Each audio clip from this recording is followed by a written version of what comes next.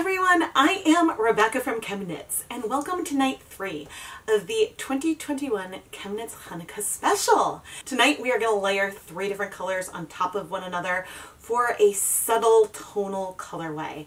I love the way that layering asymmetric layers of color on top of each other gives these soft different hints where you can see hues from the different amounts of colors mixing over the yarn, and it's mwah, gorgeous. Please make sure that you are subscribed to the ChemKnits Tutorials YouTube channel and turn on notifications so you never miss a new video. There's lots of videos coming out during this holiday season and you don't want to miss any of them. Let's go outside for a ChemKnits field trip to get into today's project. In my 5-gallon bucket, I have pre-soaked our wool to dye for platinum yarn in both fingering and DK weight overnight in just some plain tap water.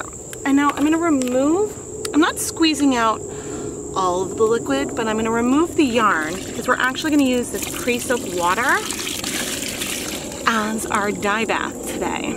And you will see that I do have my favorite reusable nylon zip ties already on the yarn. These nylon zip ties do take up color. You can see they started off as white and they have multiple beautiful hues in them now, but I find it to be a really nice way to help keep all these 10-gram minis organized. But I also use them when I'm just dealing with 100-gram skeins of yarn because I can just pick it up by the zip tie and then things won't really get messed up. So now at this stage, my 5-gallon bucket is probably about half full of water. After a lot of internal debate over color, I decided to start off with some Pink Orchid. I have a stock solution already made that isn't that old, and I'm not sure how much of this I have. We are going to be dyeing 125 10-gram skeins, so that's about like 12.5 skeins. And let's see how much of this we had. This was a 1% stock solution, and we have about 300 milliliters. So we have about 3 grams of this Pink Orchid dye. Now before we add that dye I just poured out, I do want to sort of clean out our stock bottle because it's just about empty and we may as well leave no dye behind as much as possible. I will need to rinse this further, but that does give us a starting point. And now I'm going to add this 300 milliliters of our 1% stock solution.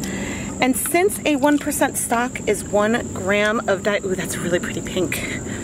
Since a 1% stock solution is 1 gram of dye per 100 milliliters of liquid, that means we have 3 grams of dye in here, and the dye is not very well dissolved. It's doing that pearlescent thing that we see sometimes. So we will see how that goes. But I am going to stir this up.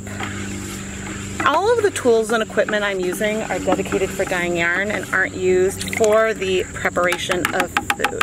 And now I want to come in with our yarn. So to the best of my ability, I've picked up all of our yarn and I am going to add it, look at that pink, to the bucket and sort of submerge it. There's no acid in here yet, which means that we're gonna have, but see if I open it, you can see there's still some white patches in there. There's gonna be differences in variation, especially if some color starts to strike pretty quickly. But because there is no acid, we should be able to get more even coverage with the pink than we will with subsequent colors as we layer. This isn't going to be perfect because with 125 10-gram mini skeins, I'm not going to be able to get really even distribution, but I also don't need that because we want there to be some subtle shifts and changes in color throughout the project. So now I need to go get some acid. Now we always have the option of waiting for a bit to let the colors absorb some, but I'm here with 500 milliliters of white vinegar. When I'm adding that much acid, it could be easier to go for citric acid than acetic acid, which is vinegar, but I'm gonna raise and lower to stir things up and distribute the acid over the yarn. I don't know, I still like using white vinegar. I like being able to smell that it is present in my liquid. And I'm curious, ooh, see, you can see some of those lighter tones. Maybe it looks like sunlight on camera, but I have a feeling, oh my gosh, that's almost clear already. So that, remember how pink that was a little bit ago? Adding that acid has allowed this yarn to just really soak up that color, which is awesome and fun. So now I probably could go ahead and do the next color right now, given how little, there's only like a hint of pink left in here. But I am going to go ahead and leave this outside overnight so we can absorb the color, and some heat from the sun on the top of this bucket will allow us to get a little bit, it will allow it to set a little bit before we go ahead and do the next round. Or even if I let it sit in the shade, because this is where I've decided to place it, really out of the way. Even if it's in the shade, then it will still get temperature from outside, and so there's no harm in letting it sit and wait. Because at the very end, we will go ahead and heat set all of the yarn, so that way the color is very, very well set. But now that we're in the shade, let's just peek in. It is not a pastel pink, but it is a medium pink right now. And so I still don't know exactly what direction I want to take it, but this layer right here is probably the most even layer of color that we will have. So you saw just how quickly this pink really absorbed into the yarn. It was not instantaneous, but as soon as I added the vinegar, all of a sudden there wasn't much color left in solution. It mostly just sort of was sucked up by the yarn. And some pigments bind to yarn just really fast. Others do take longer, so this isn't necessarily an indication of how every color may behave, but you can imagine how if I had had that vinegar in with the dye at the beginning and then added the yarn, we wouldn't get as much pink all over, and we would have had more contrast between the yarn that was towards the outside of that bundle and yarn that was a little bit more pressed up in the interior of the bundle. So I imagine as we go on, we will have some minis that have fairly low contrast and some that have much higher contrast between the colors. Now, as for the next colors, I still don't know exactly what direction I want to take it in. I am debating whether I want to go for a red on top of the pink, or if I want to go more blue and sort of bring this more into a purple family. One reason why I'm considering layering a red on top of the pink is that red acid dyes have different tones from pinks. So a red that has been diluted won't give as bright of a pink as what we had here. Oftentimes it gives a bit of a rosier pink. I mean, honestly, it depends on the red a lot, but if the red is going to strike a little bit quickly, then we could have pink and red like spots on this yarn after the next stage. And then we could layer with, say, a blue or maybe a deep color. I'm not sure, but I'm gonna have fun kind of evaluating the color at each stage and then deciding what I want to do after that. And to be honest, I am also considering the other colorways that I have planned for Chanukah and how everything will fit in. So there are some directions I'm trying to not go with this particular color. But I am very, very excited, and I love doing multiple layers of tonal color. But the nice thing is that I'm planning on doing 3 steps of dyeing, but we could do 4 or 5 or 6. If I add a color and I'm like, man, I wish we got more coverage of that, there's nothing that says you can't do it again. And so that's another reason why when you are playing with color, you are done when you decide you're done, because you can always tweak and play more. It is the next day, and here is our pretty pink yarn. Now, I do want to go ahead and remove it. And you can see actually that it got warm, the condensation on here. I do want to remove it before we add our next color in. So what I'm going to do is similar to what I did before, and I'm going to take a couple skeins at a time, remove the liquid, and set them aside into a container.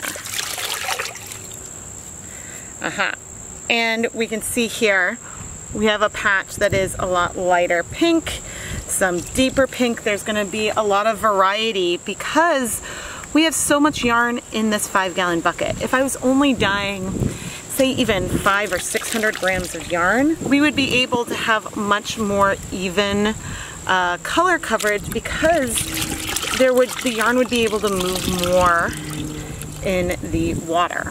But this is also why we are layering the color on in small steps. And when we do the next color, which is going to be a red, instead of having potentially white left, we will likely have some pinks and reds. Or, you know, if we get more coverage, then maybe it'll just be red. Either way, I am feeling really okay with. But this does look extremely clear. Yeah, I'm not seeing any color in there at all. So the color I want to add now is a 1% stock of Ponsettia, which is a beautiful red. I only have about 225 milliliters of this 1% stock solution. I am going to go ahead and rinse out this bottle like I did previously. Now, reds are, by definition, a lot more pigmented than their pink counterparts. You can see that even just from rinsing out the bottle, the color that we have in here feels as pigmented, if not maybe a little bit more than what our pink did. But I think what I want to do, and I have no idea how quickly this color will absorb, so I'm going to add about half of it. Now, this time we do have acid here in the pot already. But I thought that what I would do is gather all of the yarn, which will take me a minute. Okay, and I did not rearrange the zip ties or anything. And we, ooh, that is so pretty, are gonna start adding this in. And I have no idea how quickly these colors are gonna strike. But I wanted to do this, I think, in stages in case, there's a fair amount of color in there. I wanted to do this in stages to allow me to get a little bit more color coverage. So what I'm going to do now is let these drain for a minute. Not really wringing it out. And actually what's dripping off of them does not have a lot of color on it. But I'm now going to take the rest of our approximately 2.25 grams of this red color and add that into the bucket. And now with the yarn, I am going to rearrange sort of how I have these and like pick up and flip things around, just so that way we're going in a slightly different way, and this can allow us a little bit more and a little bit different kind of exposure of our yarn to the color. And again, ooh, this is so pretty. This is so, so pretty. I am not sure what I'm going to want to do for the third layer. It's really going to depend on how things look after all of this color binds. But I am curious to see. It is still fairly red, and so there is more pigment in there. And so what we're getting is, I'm gonna add this in. We're gonna get a lovely tonal that will have, so there will be some sections that'll have more of that pink from before. And I think we could have achieved an effect similar if we started with a tiny bit of the red and then did more red in a subsequent layer. But the poinsettia as a pink is a different tone than the pink orchid that we started with. So yeah, now we'll have to decide what direction to go for the next color. If I want to go deeper, or if I want to do a deeper red, pink, or if maybe I want to do a little bit of a blue to shift this into a warm purple. But either way, I am very excited. And so I'm gonna put on this lid and we will come back tomorrow. It is day 3 and here is our yarn. I'm gonna pop on gloves just in case. So that way we could see this color. I actually really, really like this color. And it's gonna be hard to add another color on top. But I wanna do that because that's the technique that we're doing today. But oh, I love that red and the pink. I mean, I think that's right now, this is very, very much akin to the watermelon. I mean, I think these are 2 colors that I actually even mixed for my watermelon colorway. I can't tell right now if all of the red has absorbed. So I do have a skein of Knit Pick Stroll on hand that I will dunk in so that way we can get a sense of if we have used up all of the dye in here. But what I love is that we've got this, it still feels pink. It is a reddish pink currently, but we've got light pink patches versus white patches because we had that great pink coverage on that first layer. And so I don't know, yeah, I think you can see on camera. It can be hard to know as I'm filming sometimes what shows up on camera versus what looks like a shadow. So we will see. I both want to increase the amount of pigmentation. I think that some of the pecan brown and forest green that I did for Chanukah night 2 was both what I wanted for that color, but also part of me wanted it to be more saturated and pigmented. So I really want to make sure that my color tonight has a saturation level that I am really happy with, and I don't go a little bit too light because I'm being cautious. Oh yeah, I'm not seeing like any color. I'm gonna leave this in here to soak and we'll go think more about the color. We are not even at a 1% depth of shade yet for our yarn. So I have a feeling that we still are in the medium toned category. This is not super, super saturated yet, which isn't a problem. I am still very happy with the color that we had last night for night 2 of Chanukah, but the brown dried a lot lighter than I had been expecting given how pigmented it looked when wet. And I know things always do look lighter once they dry, but the amount of difference there really did surprise me. So I want to keep that in mind. And I do want to have something that is not entirely red based for our next step. And so here are the colors I am considering for layer 3. We could go for another bright color with the frozen blue, which would shift it a little bit more purple, but likely that red and pink would still have a fairly strong hold. We could go with black, which would be some beautiful contrast, but we'd probably lose some brightness.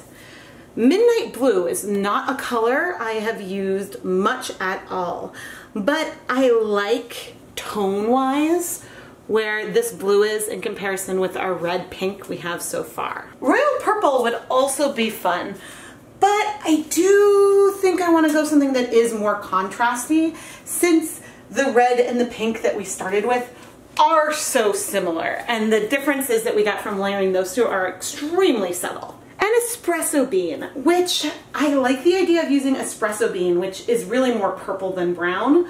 In my opinion, I like the idea of using that more than I like using the black, but I think I think I'm gonna go for Midnight Blue. The concern I have about using Midnight Blue is potentially overpowering this and making it too much of a cool toned purple, which in the grand scheme of things, I love purple. That wouldn't be a huge problem, but I do like some of those warm tones staying. And actually, if it goes too purple, like if it goes too blue after I do the blue stage, I can add more red. I can go back, mix up more of that poinsettia dye and do a 4th layer. So again, you don't have to stop. You can keep layering color again and again until you get one that you're happy with. So that is an option. But yeah, so I don't want to do too much of so much of the blue that I feel like we can't come back for it.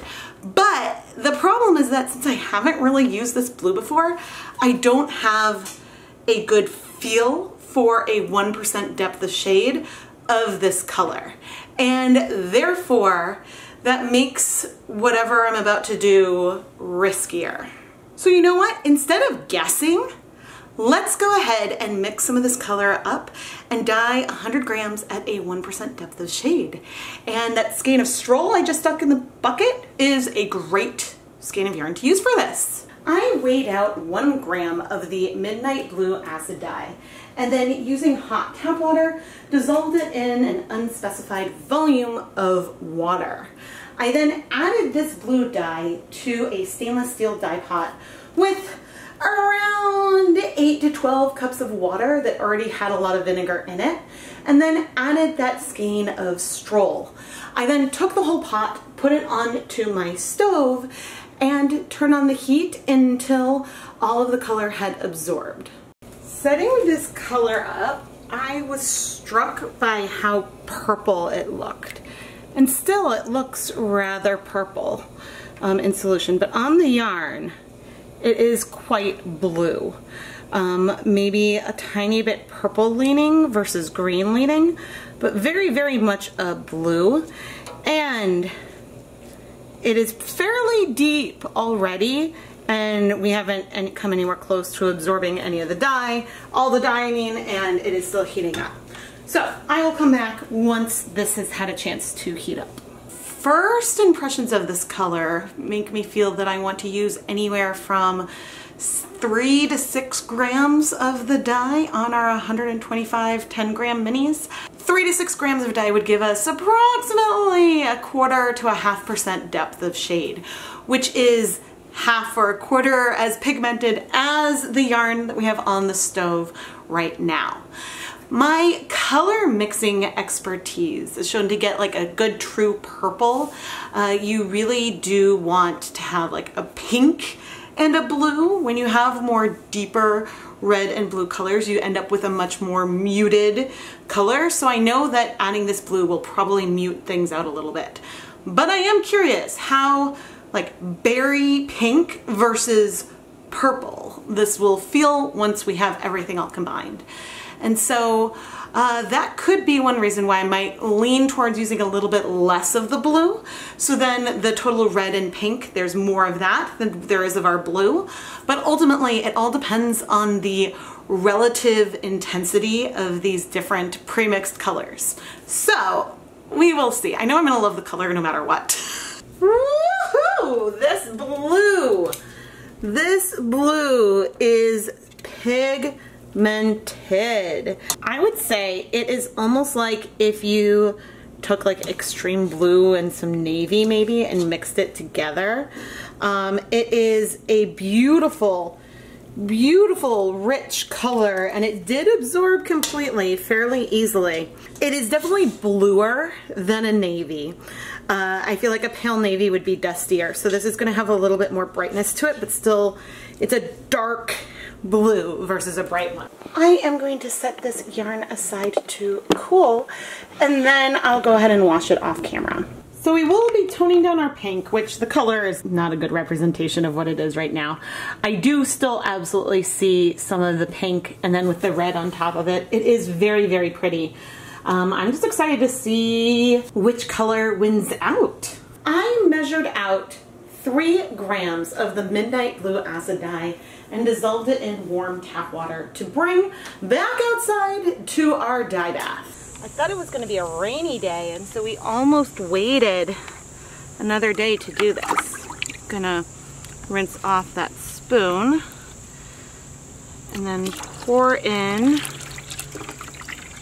our dye, which is very well dissolved. I did bring some more water. There we go. All right, and now let's come in with our yarn, which will take me a minute to pick it all up. The dye bath that I made for, ooh, that's so pretty. The dye bath I made, and let's sort of rearrange this a little bit, for our test skein. Oh, this is so pretty. That dye bath had a similar concentration of acid as this one does.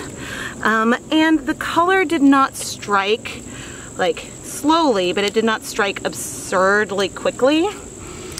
But I'm now trying to, well, not go inside. I'm trying to like rearrange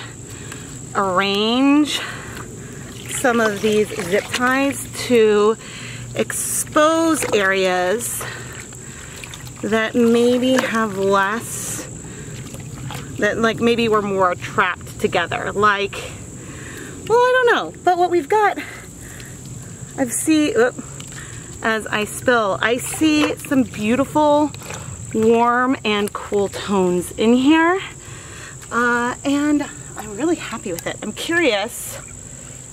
Oh, most of the color, I guess I didn't check the color before I put the yarn back in, but I think a lot has sort of soaked up into the yarn already. That's right, there is a lot less pigment here than we had before. So overall, yes, I would call this very berry, very warm, but we do have some more blue and blue-purple hints. It is beautiful. So now I'm gonna leave this out for 1 to 2 days. Let us absorb as much of that blue as we can. And then we will go ahead and steam set the yarn. Rebecca, why are you gonna steam set the yarn if most likely all the color has absorbed after letting it sit overnight? And the reason is that it doesn't hurt to add additional heat. It doesn't, and some pigments do a lot better with doing a more cool vat and absorbing over a long scale of time than others. Dyeing yarn is a reaction. When you combine your acid, your heat, your dye, and your yarn all together, then eventually the dye leaves the liquid and sort of attaches itself to the yarn. And this can happen a lot faster when things are warm and a lot slower at lower temperatures. So in general, you have a choice between your length of time and your temperature. But there are some pigments that definitely need that higher temperature in order to strike to the yarn. And then there's other types of dye that do perfectly fine at room temperature, like fiber reactive dyes on, say, t-shirts, you know, doing a tie-dye project. That's fine at room temperature. But you can also heat set it, and then the process happens a bit faster. So you do have choices there. But in general, I do recommend when you're doing cool vat stuff, unless you know it's become really, really warm for an extended period of time, I recommend just giving it a little bit of a steam just to make sure that those colors are well set. Let's take a look at our yarn. Ooh-hoo-hoo. So we've got beautiful, beautiful, I would say, the sun makes it hard to see, but it's very warm purple. There's some more pink sections, and there are even some cooler toned purple areas as well. I would say I feel at least 3 different colors of purple and pink on here, which is really, really fun. And really has to do with because of the way we layered the colors. Okay, let's remove the rest. I'll give you guys a closer look at the yarn in a minute without this dappled sunlight from our morning. And here is the last one. Now, before we go look at the yarn and steam, I want to check and see, and I don't think it's showing up very well on camera, but this water is looking incredibly clear to me. I'm not seeing any residual blues in there. Yeah, if I thought I detected even a hint of blue in this water, then I would pop a skein of yarn in there. But I think that I may use this as a pre-soak for another project. But otherwise, I don't think that there's any dye left in there that we could absorb. These colors are so, so pretty. And to some extent, I don't know how much of all these different tones is because we had both the red and pink in there.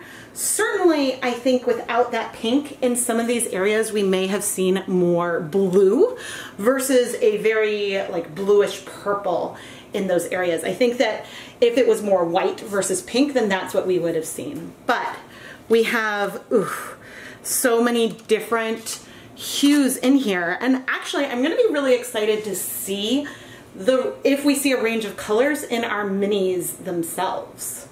And that's because it's possible that we have some in here that are a lot more like red and pink, some that have all three hues. There could be some differences just based on where the yarn is in the skeins. I do want to steam set the yarn, so I have a pasta insert in this pot with a fair amount of water on the bottom. Now, this is not as good a seal as the smaller steamer basket, so if you are going to be using this for a while over the course of a day, definitely make sure you check on that water level. But I know that this should be fine for steaming for 30 to 40 minutes. And I might wait, the only reason to wait a little bit longer is that with this much yarn in here, the pot is crowded. And so even with the steam, it's gonna take a little bit of time for the top to warm up. So even with a 30-minute steam, I will check and make sure that this yarn up here feels nice and warm. And then I might let it sit in the pot for a while with the heat off. But anyway, I am going to let this heat for at least 30 minutes just to make sure the colors are all set well. The yarn got pretty hot after 5 minutes, so about 35 minutes total. And I mean, not expecting to see a huge change, but I am gonna go ahead and leave it in here a little longer. It'll stay hot and steamy and cool a little slower, but the heat is up, so we're not in any danger of burning the pot. And there's still plenty of water down there. Extra checks. But anyway, once the yarn is cooled, then we will wash it. Let's wash this yarn. I think this color is so much fun.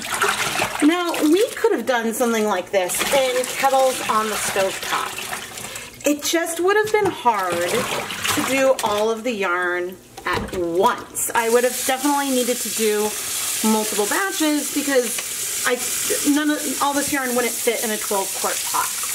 I do think I'm near, not at the limit, but near the limit of what I can fit into a 5-gallon bucket though. I just added some clear dish soap and,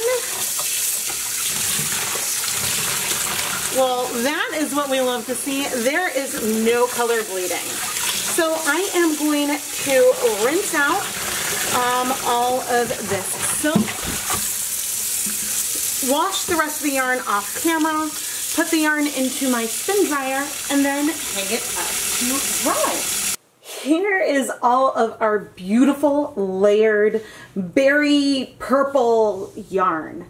And the thing that's really fun looking at this is that unlike some of the other videos in this Chanukah series where I will be looking at how the colors vary within one bundle, which is 100 grams and approximately 1 skein. Today, all of this was dyed together. All of this is one dye lot. But because we had 1,250 grams of yarn in one 5-gallon bucket, we got a lot of variation from skein to skein within one bundle and within 2 different skeins in the pot. I mean, even looking here, you can see some that are a lot more of a tonal, this berry purple, some that are more blue, and then some that have some tiny patches of that original pink or then that layered red. It really does depend on where the skeins were when we added them to the pot. The midnight blue color is fantastic. I really, really like the way that this color turned out, and I'm really happy that we used this for our layering today. This is a color I need to play with more. It is not a bright blue, but it isn't as dark as, say, indigo or navy. I think on camera it's reading a little bit purple, but it doesn't really feel like there's much red in it at all to me. Yeah, I think some of that made it seem a little bit more purple was probably because we had it laying on top of all of this very, very reddish purple yarn. But this is very much a blue. And before I go and start twisting, I figured I'd pick 3 different bundles. One that is a little bit more red, one that is a lot more blue and blue purple, and then another one that has sort of this bright patch here. So this is a very, very fun technique, but really also highlights the amount of variation you can get, even with doing something more cool that. And really, it comes down to the fact that the pot was so crowded, and so some of the yarn that was more towards the center had less access to each different color that we used. But if you want to do this kind of technique to create yarn for, say, a sweater, I recommend separating things into batches. You can mix up your dye at first and then sort of measure it out right from the same mixing so that way nothing settles.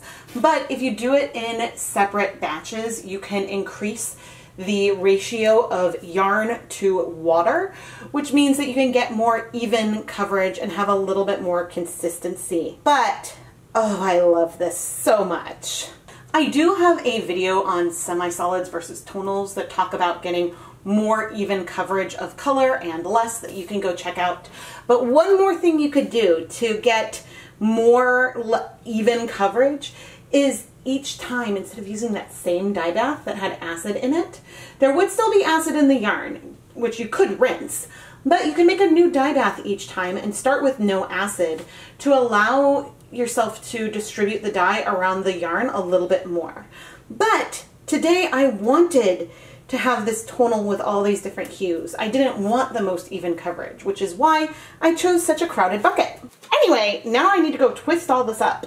Now that I have the minis twisted, you can see a bit more of the variation of color that we have here.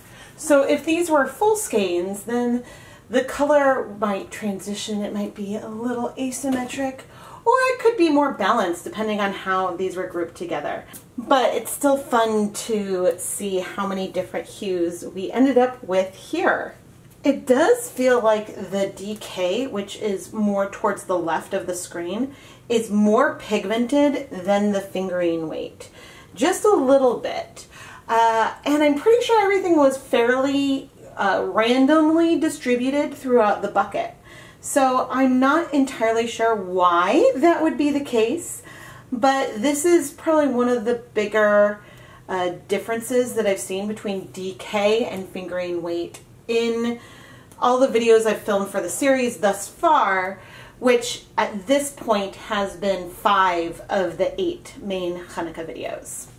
Anyway, there are so many variations that you can do on this, and the final colors you get can be relatively soft and subtle, and it's just so fun to layer colors and then see where we end up. Layering colors this way is a favorite technique of mine.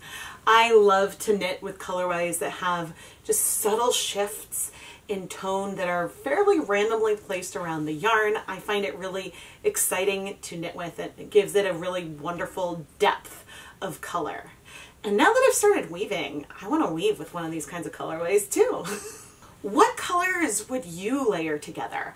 I know I picked that indigo blue for my third step, but I also think going for a brown would have been really exciting. So let me know color combinations I should try, and maybe those will show up in a Dyepot Weekly episode going forward. It was really fun tonight to show my thought process because I knew I wanted to layer colors. I didn't really know where I wanted to end up, and so each time, each step, I sort of made up my mind of how much dye and what colors I wanted to use based on how the previous color looked, which was a really, really fun way to do it. Sometimes in videos I start off with a clear vision of where I want to go, and other times I make it up as I go along, and both approaches are good and valid and fun ways to dye yarn. If you love the yarn that I dye, go and check out the ChemKnits Creations Etsy shop for hand-dyed yarn that has been featured in my videos, which really I think makes the yarn extra unique because you can go and see exactly how I added the color to it as you are turning it into something fantastic. What do you think is going to come up in Hanukkah Night 4? Stay tuned and meet me back here at 8:30 p.m. Eastern Time tomorrow night for Night 4 of Hanukkah, and we can celebrate all together. Thank you so much for watching.